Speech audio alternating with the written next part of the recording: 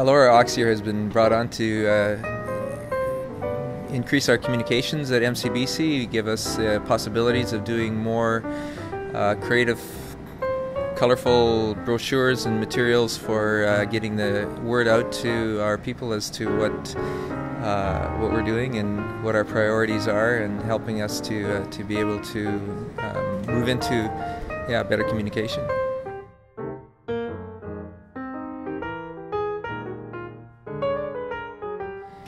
Well, the sense that we have from our people is that a lot of people like to give to projects. Giving to the budget is great, and a lot of people love doing that, but giving to projects is more meaningful. And so we put together a giving brochure that highlights 10 different projects that people can give directly to and be able to really experience more closely where their dollars are going when they give to the work of Mennonite Church BC.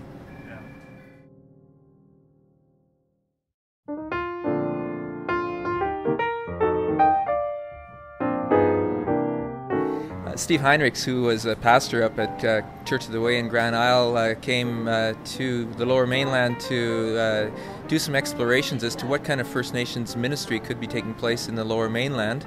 And it was in a partnership with Mennonite Church Canada in their interests, also in seeing what the needs might be in being able to do work differently, maybe than the church has tried over the last number of even centuries to work with the First Nations people. And so we did a research project, and Steve was the one who gave leadership to that. And out of that, Steve was called to serve with Mennonite Church Canada, moved off to Winnipeg, and by his recommendation we've brought on Brandon McDonald. He's a First Nations person who's very familiar with Mennonite Church and evangelical churches, and is very excited about bridging the difference between the two sides of the water, where the First Nations people are on the one side and the evangelical churches on the other side, and he's looking forward to helping us to be able to bridge that and become friends in new ways with the First Nations people in our neighborhood.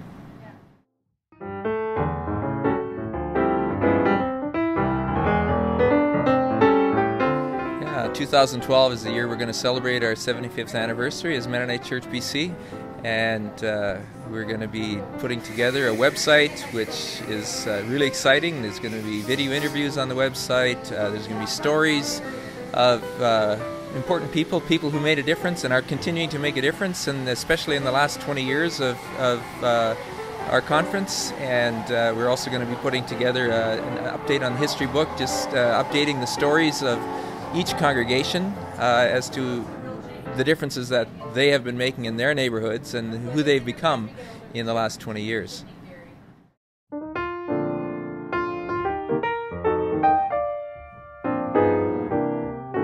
Stuart Murray, as some of you may know, has written the book The Naked Anabaptist, and we're encouraging all of you to read that book in preparation for our lead conference, which will be on March the 2nd, where Stuart Murray will be our keynote speaker, talking about what it means to be an Anabaptist, him coming as someone who isn't particularly Mennonite, but is an Anabaptist at heart, and he's coming to help us understand how we as Mennonites have sometimes come up short on really being the Anabaptists that we always have intended to be, but also to help celebrate with us the good things that we have done in our world, in our place, as we've been Mennonites here in BC. He'll be our speaker at the lead conference. He'll also be our speaker at a banquet that we'll be having at the end of our annual meeting on Saturday, March the 3rd, and we'll be talking to us about what the future might look like for the Anabaptist people right here in BC.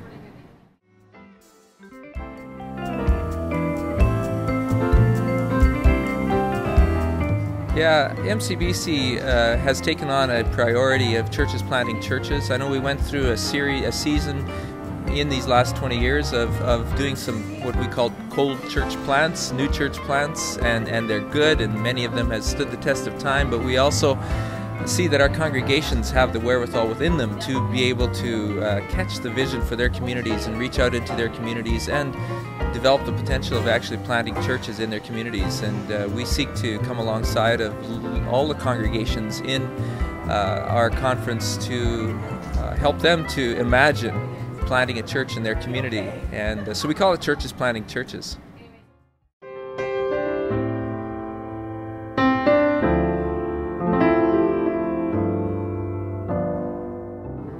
Yeah, for resourcing pastors, we have a couple of things going on.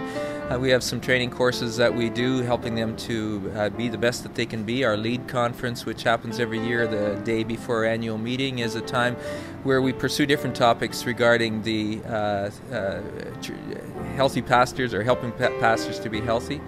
We have our annual pastor spouse retreat, where we try to get all of our pastors and their spouses to come together, just to be together, to relax and enjoy each other's company, but also to receive some input in their own growth as pastors, and also to recognize that they have each other and they can lean on each other. Thirdly, we have also the pastors' gatherings. We have 3 pastors' gatherings, one in Vancouver, one in the Fraser Valley, and then one for our youth pastors. They get together every month, probably 9 months out of the year, and it's just a time also for them to encourage each other and to talk about things that are important, specific topics that help them to understand how they can best minister in their churches.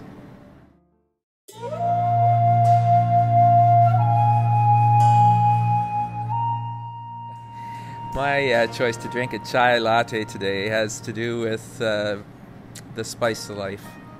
Actually, no, it has to do really about choices and changes and being different, and to know that I haven't always had chai latte. It has not always been my first priority. What is your drink of choice? My drink of choice is mate. Mate is a drink that is healthy and makes a person strong, and also gives you a bit of a buzz. A good cup of strong coffee is also really good, but it's got to be gourmet, good, strong gourmet coffee. Gives you the energy to get out and ride.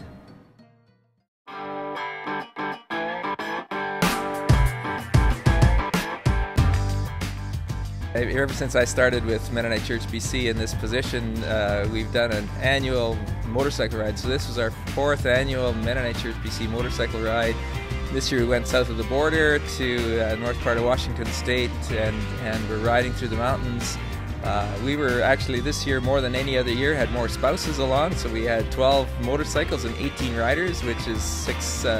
We're riding double with a spouse on the back, and it was a great time of just riding together, but stopping, enjoying the views. We don't just go all out. We like to stop about every hour and take in the beauty that's around us and talk, have a good time together, eat food together, and just had a 2-day ride. Went down south to across the border and across the northern part of Washington State. Came out at Orville, Washington, and came back through Canada again. So good bunch of folks getting to know each other. The neat thing about the motorcycle ride is that we have people from all number of different churches in Mennonite Church BC that have no other reason to know each other than that they've gone riding motorcycles together, and we've bridged people from a whole variety of churches within our conference just because of the ride.